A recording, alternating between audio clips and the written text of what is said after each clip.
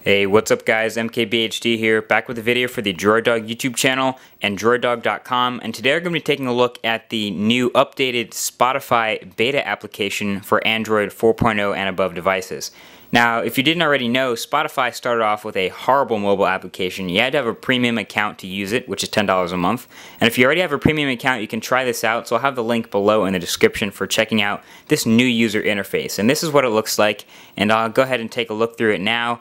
Basically, it's a complete overhaul, and you get a few extra new features, not a lot of new features, but really basically a general overhaul of the look of the app. So here are all the playlists I've created, and we're in the playlist view, and basically the way you navigate is by hitting that menu button up top, and here you get all your different ways you can navigate through here. So search, we'll be able to search through all the Spotify songs. If we want to go to all our playlists here, this is the playlist view, and I'll get to the music player in a second. There's also a what's new category. Still no radio feature. I haven't been able to find the radio feature yet in the application. Something I was really looking forward to is still not present.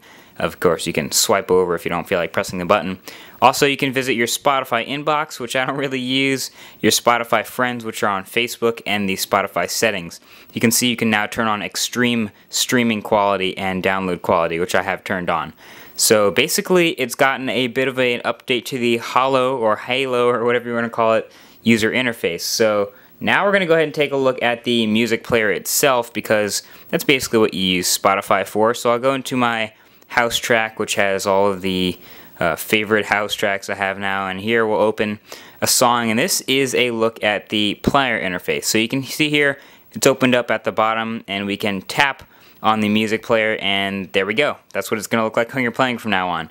You can still add stuff to playlists, you can still make stuff available for offline use, but this is basically what it's going to look like when you're playing and using your music. You can exit out here to be able to continue scrolling. Nice. It's nifty that you always have the play pause button here, which is nice, and you can share playlists with a whole bunch of different applications. And of course, if you want to make them available offline, you can hit that, you can hit the download playlist button, and it'll start syncing the entire thing, which is cool.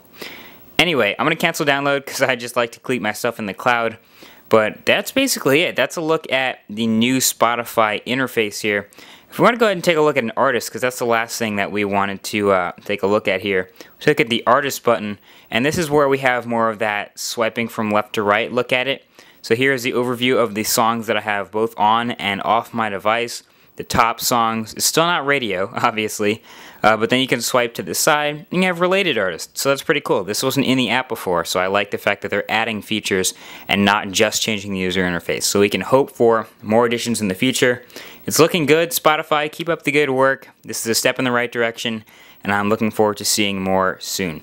Either way, this has been a look at Spotify beta for Android 4.0 and above devices. Thanks for watching, and I'll talk to you later. Peace.